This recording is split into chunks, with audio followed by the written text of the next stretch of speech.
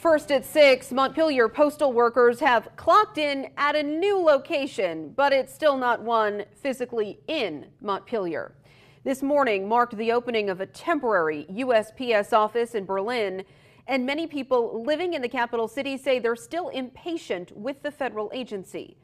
ABC 22's Matt Holderman went to the new Berlin location to check it out.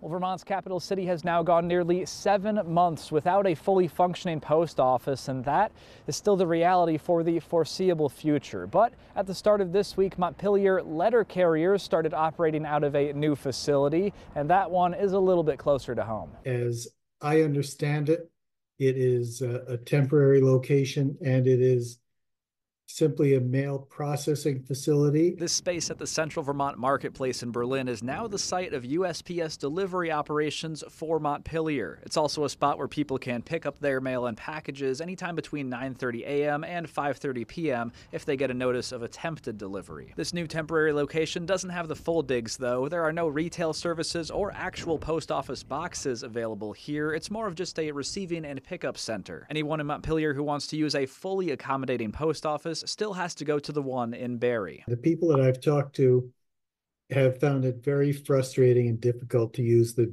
Barrie location. I spoke with a few people today, including Montpelier Mayor Jack McCullough, to get a sense of how everyone feels about this, and many of them share the same general thought. Anything short of a fully functioning post office in downtown Montpelier is not good enough. That being said, Mayor McCullough thinks this new Berlin location is a good sign that USPS is starting to listen. I think we're being heard, and that's a good thing. Until we have confirmation that we have a post office right in downtown where members of the Montpelier community can go and transact their postal business, we won't be satisfied. Officials told me in early January that they had toured a couple of buildings in Montpelier for that potential new location and had narrowed down their selection then, but no word on if they've narrowed down their selection anymore since then.